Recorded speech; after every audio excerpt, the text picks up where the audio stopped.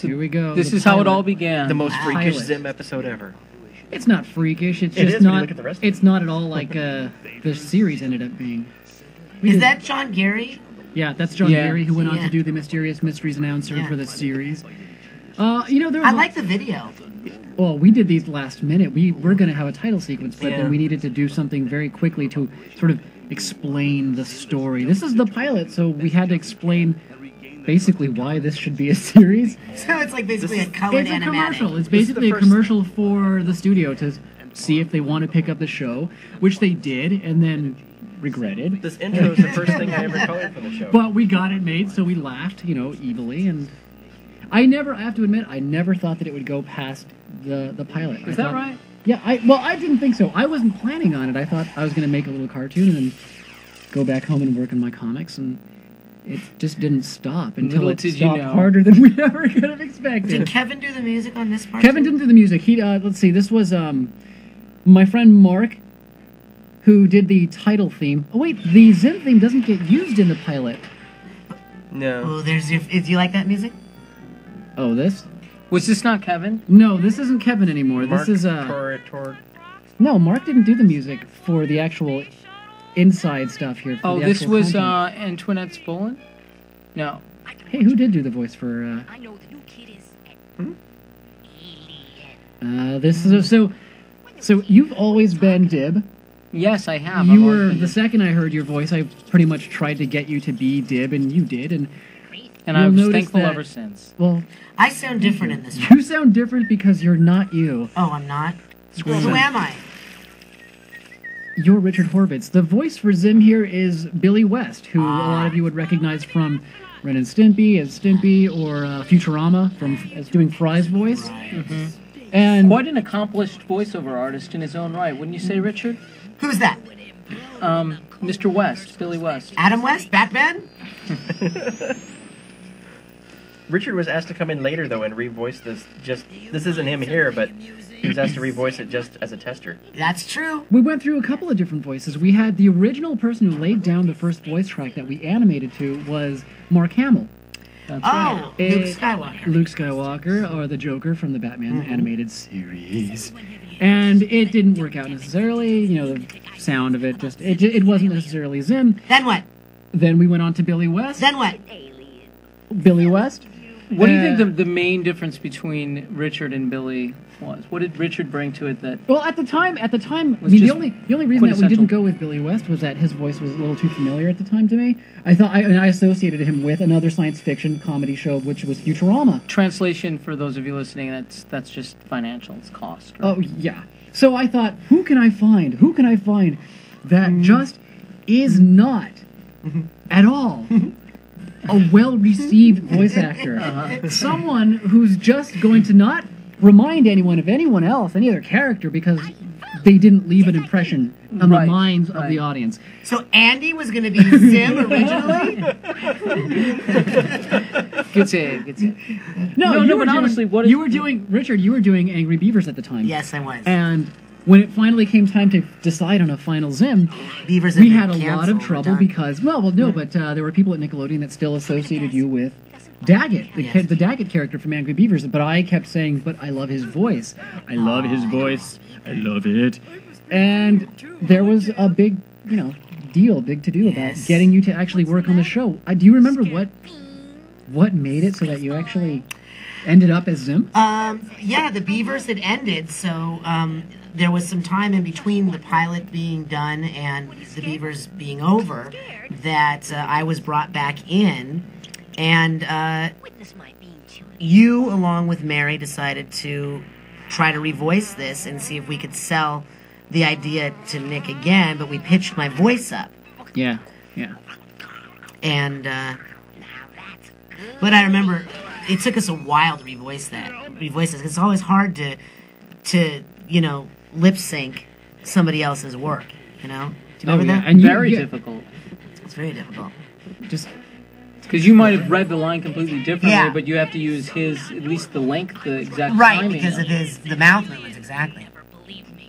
And Ricky doesn't have much to do in this episode, but, he's always been Gurr. I went through about 1,000 voice actors who were auditioning for Gurr, And when people see crazy, zany character or whatnot, They go loud. there were a lot of characters that were a lot of voice actors that were getting very broad, doing crazy little voices, and it was just. I'm not into that. I really wasn't into people doing crazy voices.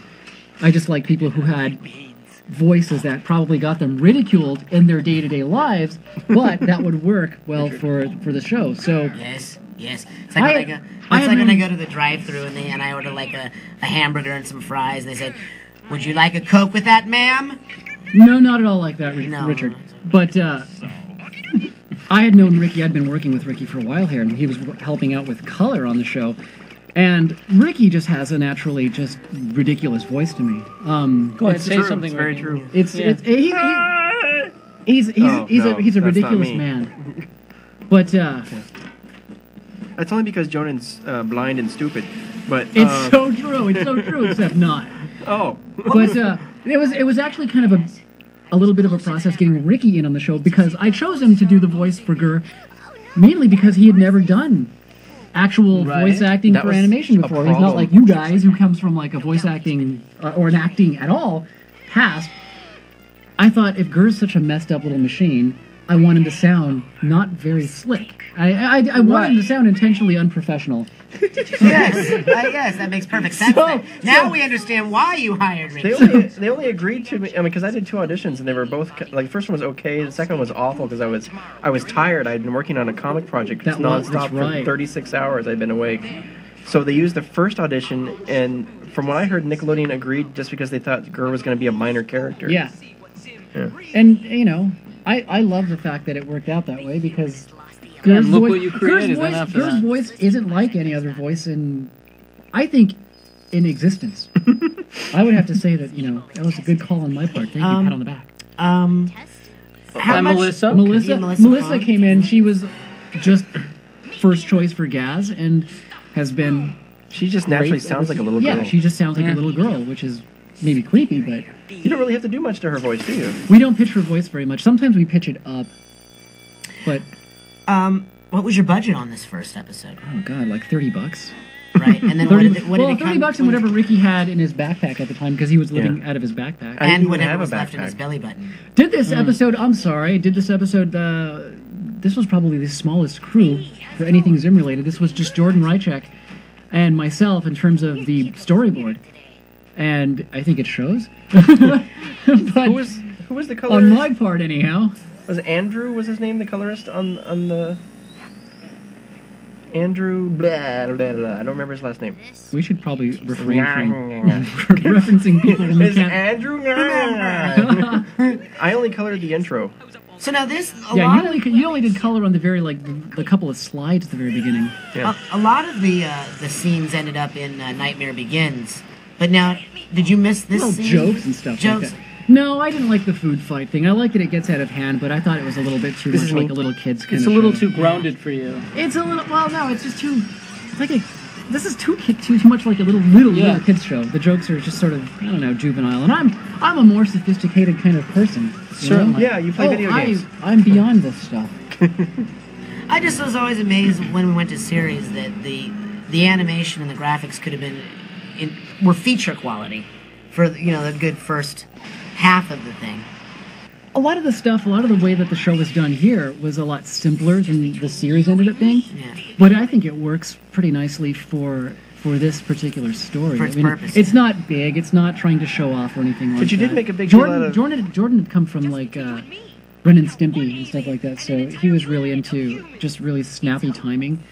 And there's a lot of stuff like this that, anyways. You made a big deal out of using real sound effects, though, like natural sound effects. Yeah, I wanted movie everything to sound sound pretty intense. And not cartoon sound effects. No, I'm not. You mean like kind of like Hanna-Barbera sort of bouncing and boinging sounds? Yeah. No, I've just not always into that. loved that Dib's technology is as advanced as Erkin technology. Well, because that's why we gave him Professor Membrane as a dad, because he Right. has access to Right. all this equipment, all this technology. Alien death lunch. I'll follow your every move forever until the day I stop. You picked the wrong planet to land on, Zim. Wait a minute. What planet is this? Earth. Nope, it's the right planet.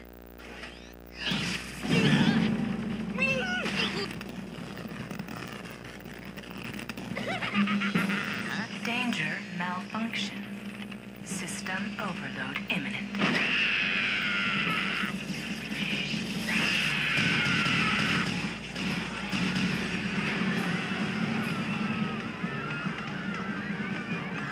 What's happening? What's this?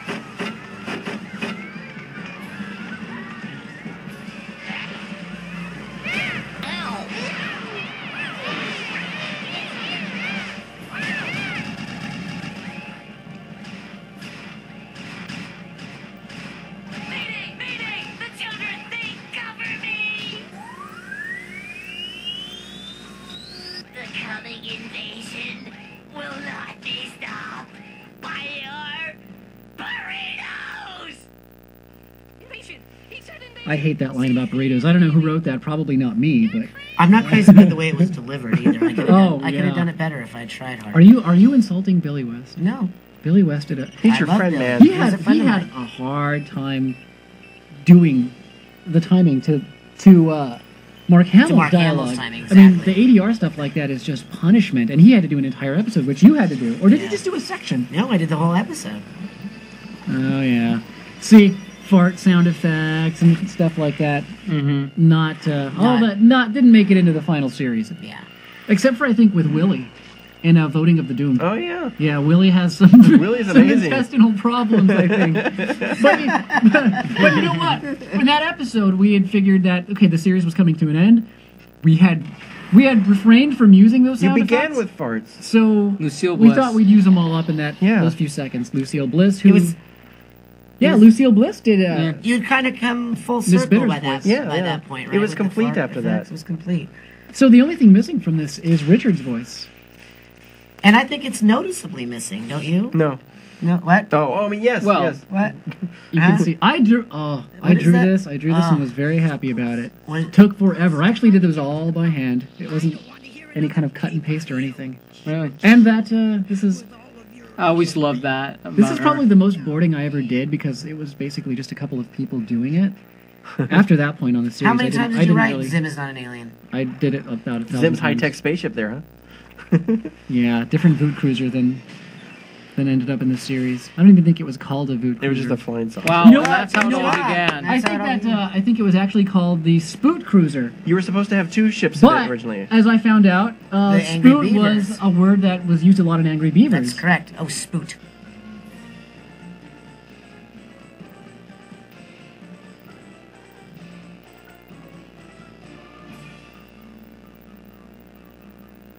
Well, that's spooting, yeah. Makes no sense. I don't know what No. you're talking about.